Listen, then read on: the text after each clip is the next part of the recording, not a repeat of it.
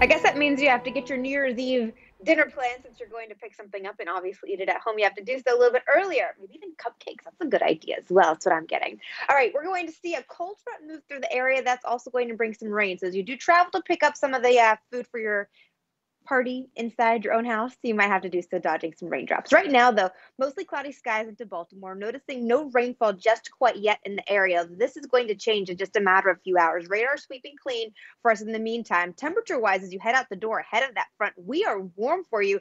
45 degrees out over toward Bel Air, 50 degrees in the Inner Harbor as we await the arrival of the cold front. It is just knocking on our door, and along with it, a plethora of rainfall as well. So calling for scattered showers earlier this afternoon, and we'll notice our temperatures starting to fall as that front moves through. I think overall we'll see our temperatures maybe about 5 degrees cooler than where we were yesterday. And then as we head through our Friday, another 5 degrees cooler. This time, though, we also have an increase in cloud coverage out there. A storm system hanging off out to our west is going to also increase the rain chance. So when the rain starts today, we pretty much keep the chance of precipitation all the way through the weekend. Right now, it does look like Friday, though, will be the day that has the most intense precipitation.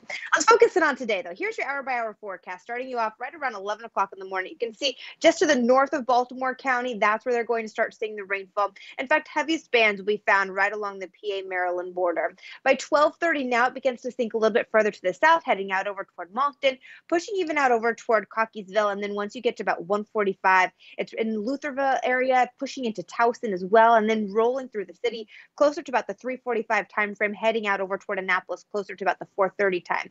Showers are going to decrease in intensity, but still light rainfall possible at 6:30. Like I said, as you maybe pick up some of the food you're going to be eating at your home for your own New Year's Eve party. And by 9:45, it is out of here. We'll end up seeing partly cloudy skies over the evening until we get that second storm system that should arrive tomorrow afternoon. So for today, 9 a.m., 44 degrees. Notice how the temperatures continue to fall. The best chance of rain between around 1 to 3 o'clock for you. And then tonight, you're looking at 35 degrees, only a 10% chance of rain as you ring in the new year. 7-day forecast for you. Tomorrow, we fall another 5 degrees to 40 degrees. It will be fairly wet and foggy as well. Saturday, we warm up, though, to 60. Lauren, how are those roads?